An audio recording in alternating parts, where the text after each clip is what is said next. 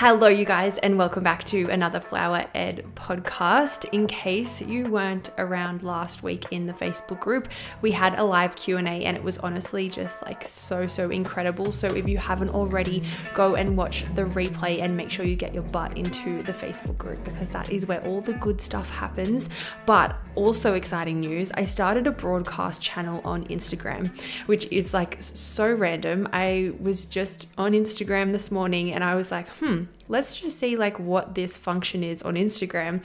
And all of a sudden there's like 160 of you in there, which is just like so exciting, so wild. And I just honestly love this community so much. Like, you guys are just the coolest humans ever. I'm going to assume that most of you that are listening are in there. If you're not, go and jump in there. It's going to be all of my insights, all of my thought-provoking questions, daily drops, the things that come through my brain. And it's a nice little snippet into Calibrate, my container, which is just the most incredible space in itself as well. So I post all of this stuff that I'm going to post inside the Instagram broadcast channel on Threads, but I feel like no one is on Threads, which kind of just makes sense for wedding florists. It's not going to be the most productive sort of social platform in terms of business for flower business owners compared to, say, Instagram, Pinterest, TikTok, things like that. So I didn't want you guys to miss out on the juice in case you're not on Threads. So I started this broadcast and you guys are frothing it. So this is kind of what prompted me to create the topic for today's podcast, which is really just about what is required of you as a business owner to build the business of your dreams, the one that you're dreaming of right now, the vision that you have at the moment. It can only happen if you do what's required. And what I've come to notice over the last week or so is that not everyone does that, which is really funny because I was sort of under the impression that everyone is doing what is required of them to build their dream business, but I just don't think it's the case. And here's why.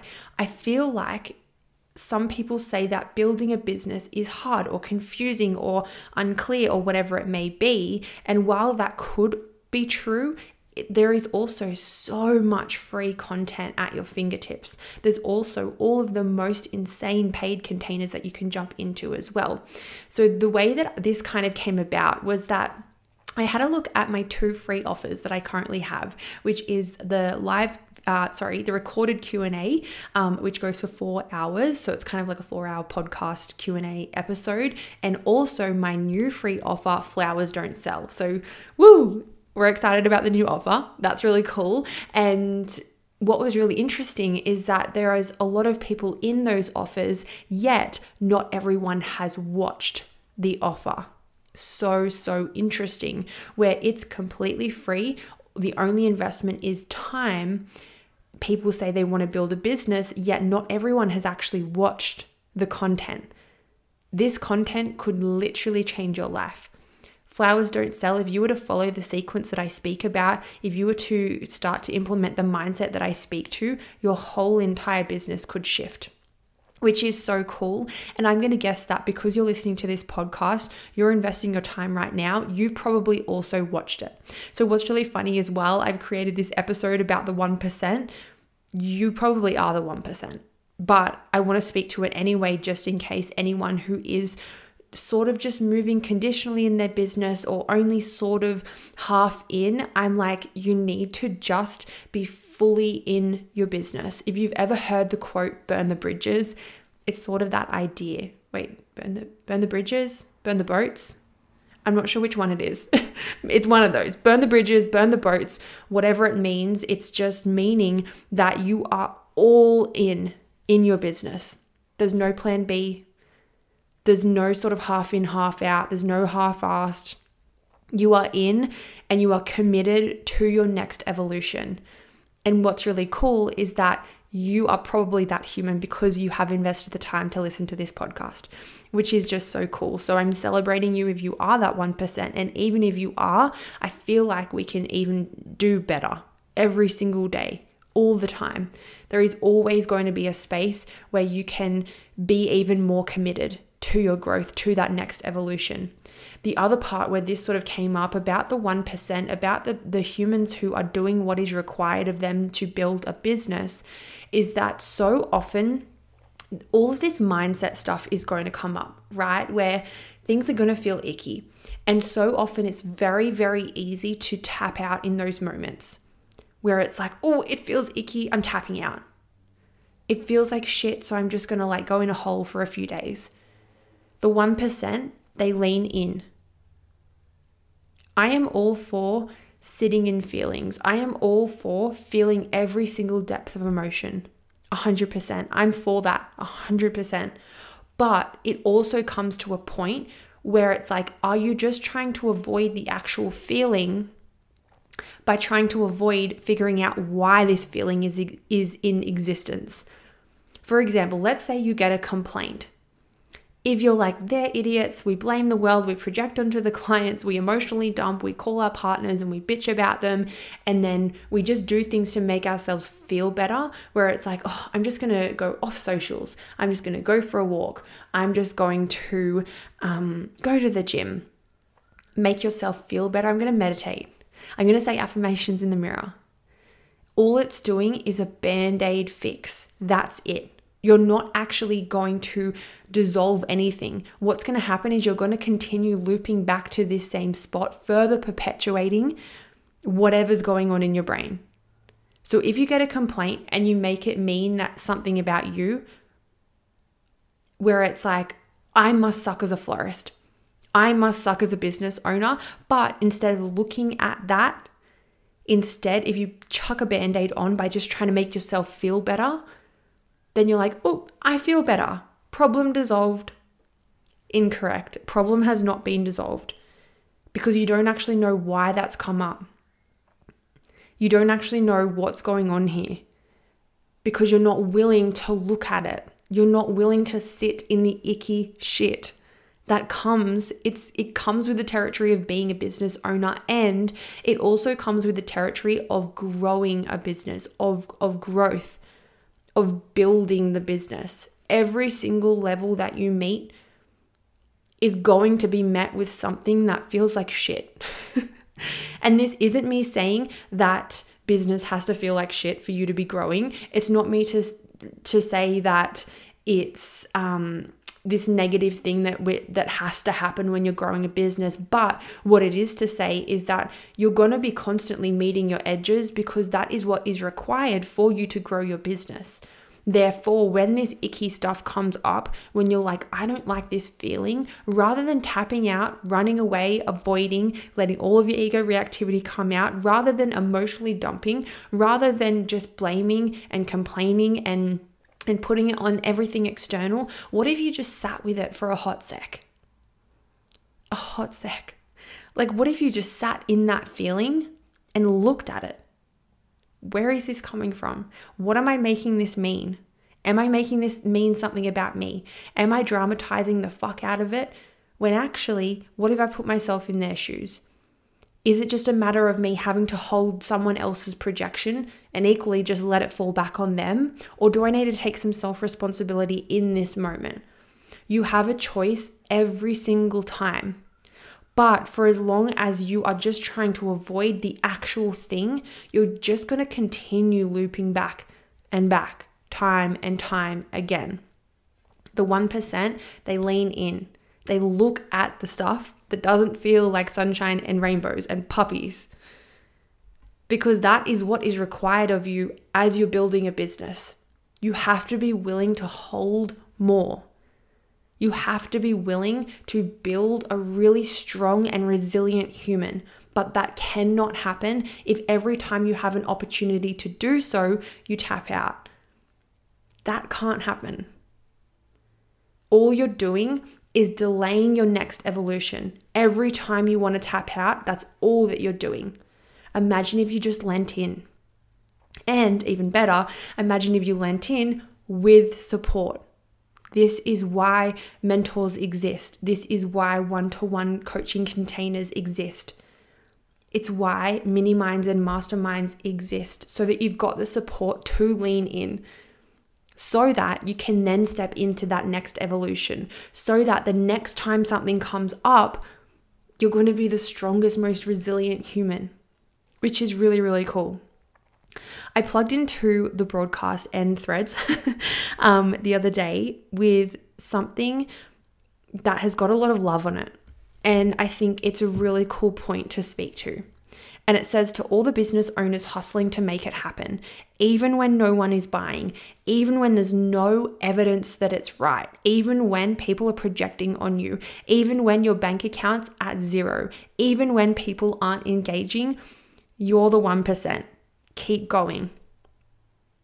Because what happens when no one's buying? You tap out.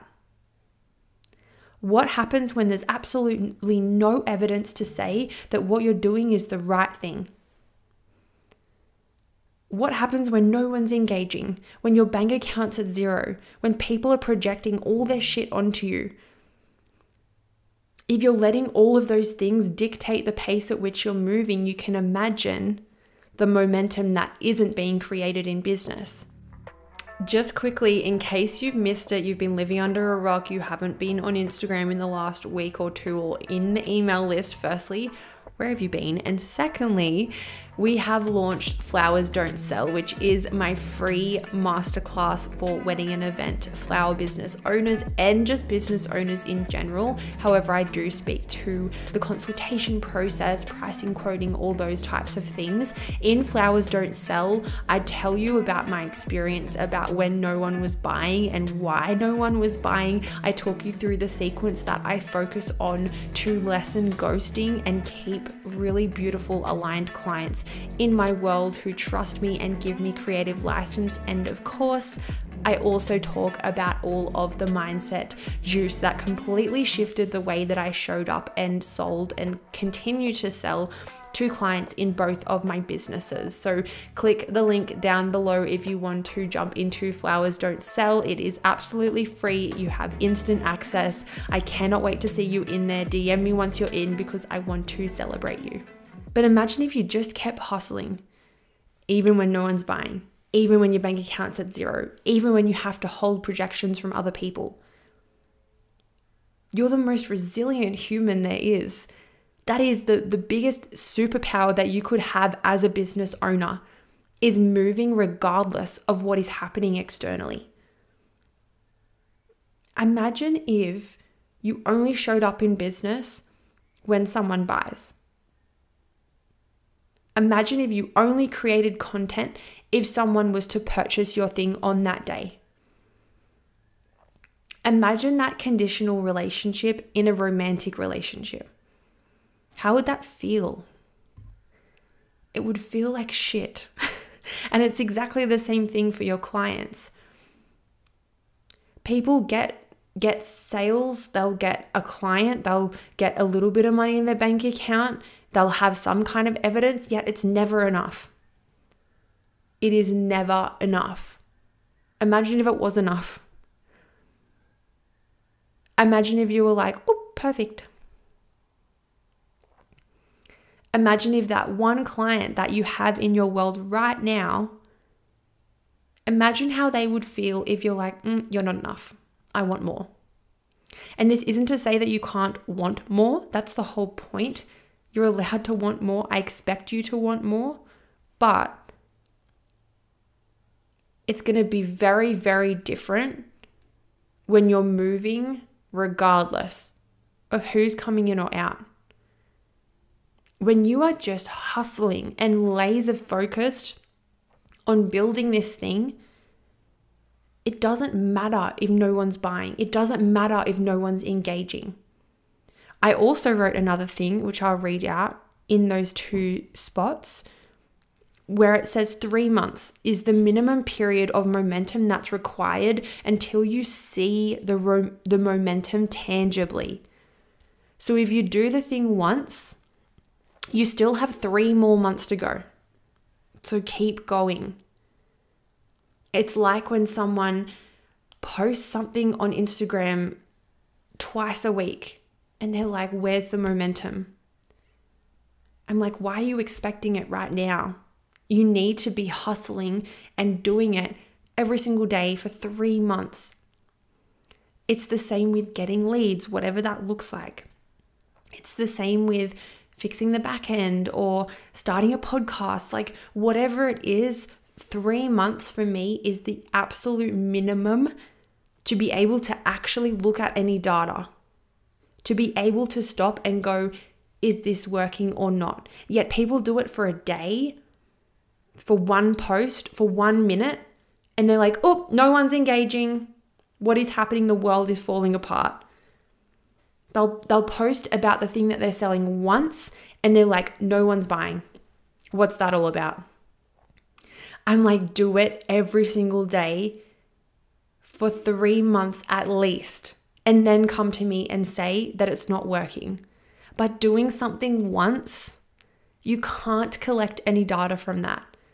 And equally, you shouldn't expect anything from doing something once. Even doing something for a few days or a few weeks, it's still not enough. The 1%, they're going to do it regardless of what's happening externally. And that's exactly what I want for you. I want you to move no matter what. Complaint comes in, doesn't matter. I'm going to move. No one's bought in the last 4 weeks, doesn't matter. I'm going to move. Bank accounts at 0, even more of a reason to move. No one's engaged on any of my posts. Firstly, I'm going to say that might not be true. If you have 1 view on your reel, someone's engaged. Someone stopped and watched that piece of content. Yet 100, 200, 300 views isn't enough. You're chasing this thing that is never going to come. Because I can tell you that once you get to 10,000 views on a reel, you're then going to be like, it's not enough. I want 100,000. I'm telling you this from experience. I remember getting my first 10,000 views on a reel, and it was insane. I was so excited and it was wild. And the next minute I was like, okay, where's the 11,000? Where's the 12,000? I then hit 1 million views on a reel. So then what happened? Every single reel that came after that, I'm like, hasn't hit 1 million. No one's engaged. Sounds ridiculous, doesn't it? Yet that's exactly what you're doing no matter where you're at. Whether you've got millions and millions of views or whether you've got 10. It's never enough until you actually hold the gratitude to know that it is enough. And to know that if you keep going, it's going to be enough. It's so funny because this is what happens, right? And this is just the most basic example when I speak to like real views, because I know that so many people can relate. But let's say you get 100 views on a reel and you want 10,000. Yet when you see that number of 100, you go, it's not working, so I'm going to stop trying. Yet your whole point of not trying is because there isn't 10,000, yet you're not going to get 10,000 by not trying. Do you see it? It's like so ironic. It's like a catch-22. It's like you have to do the thing to get the thing, not tap out. It makes no sense. It's like people that are saying, I'm not making enough money, so I'm going to move into self-doubt. I'm going to tap out. I'm going to blame the world. I'm going to blame cost of living. I'm going to blame where I live, whatever it may be. How is doing that going to get you close to the thing that you're currently complaining about? It's not. It makes no sense. The 1%, they're going to move regardless. They're going to look at whatever is happening in their world as the most incredible thing. They're going to move with so much gratitude. You know the coolest thing, and I know that you've heard this before through socials, 100%, but I think we need a reminder sometimes. If you have 5 people who are liking your content, think of those 5 people standing in front of you, clapping for you and cheering for you. Now imagine if you have 100 views. Imagine if you have 100 likes. Imagine 100 people standing in front of you, cheering for you, going, fuck yes, go girl. That's insane.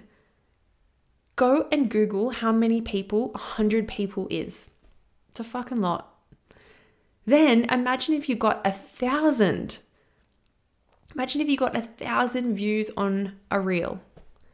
Again, I'm just using this as like texture for context, but just put this in whatever capacity you want. Imagine 1,000 people in front of you. Yet it's like it's not enough. If you have 3 people buy into your thing, that is 3 people who are handing you over money because they trust in you to deliver on the thing that you're speaking about, because they believe in you, because they want to be in your world. That's amazing. Yet so many people are like, it's never enough. The 1%, they see it as enough. It's this duality of seeing it as enough, equally wanting more, but not tapping out every time things aren't enough. Things are always enough if you lean into gratitude. So go and be that 1%. Go and be that 1% where you're going to move even when no one's buying, even when your bank account's at 0, even when quote unquote no one's engaging with your stuff, even when quote unquote no one's bought your stuff ever. And what's really funny is that while those things could all be very, very true if you're in that first initial phase of building your business, I'm also going to bet that a lot of you that are listening who are more established in business, think of the numbers that are moving in your world. You mean someone handed over $3,000 for a wedding to you? That's insane. You mean that for this year, you've had 10 clients? 10 people. 10. That's insane. And I bet once you would have dreamt to be where you are. You would have dreamt to have 10 clients. So just lean into gratitude, right? Be the 1% that keeps building that momentum unconditionally.